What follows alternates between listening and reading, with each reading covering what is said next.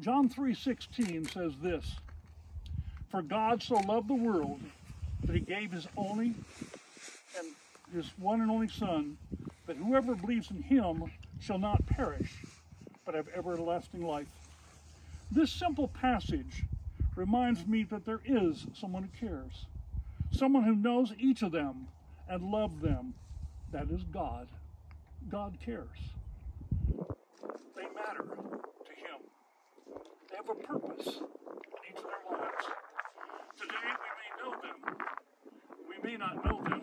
We may not know anything about them. But we gather for one simple reason, because we care. They're Carolyn and Daryl Dickinson. Daryl had been loved.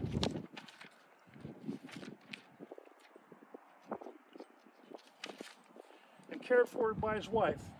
When he passed away, his ashes were kept close to her. She died in a care facility with him beside her.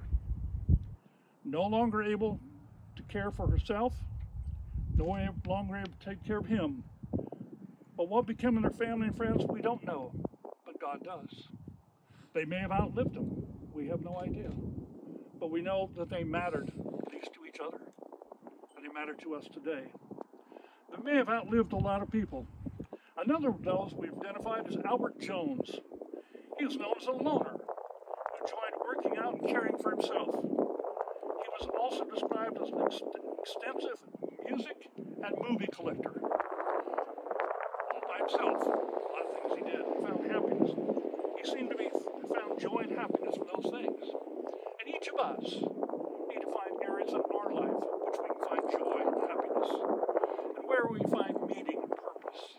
Because it makes life more special. I think there are three things we can learn from their example. Whether it's good or bad, we can learn from them. Their lives did matter.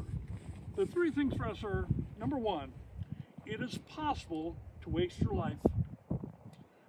Life is precious and short. Make the most of it. Invest yourselves in people around you. Make a difference where you are. Number two, it is possible to leave behind broken relationships. I don't know why they're isolated and lonely. My mind can imagine many, many things. But I know that each of us may be alone in some ways. But we can love and forgive rather than hold grudges and build walls and barriers, rather than isolating ourselves. Show you care for those around you by your actions and your attitudes. The third one is, it's possible to not have a relationship with God. I have no idea the relationship between these we enter and God, but I do believe we must have a personal relationship with God to live a full life. We need to build a strong relationship with God, a relationship in which we feel the peace and comfort that only God can give. So we thank you for being here. We thank you for taking the time from your busy schedules, your hectic